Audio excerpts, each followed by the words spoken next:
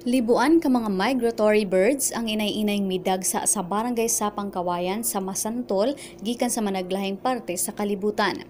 Ang Masantol ug ang baybayon niini gikonsiderang borderline sa Pampanga River and Manila Bay.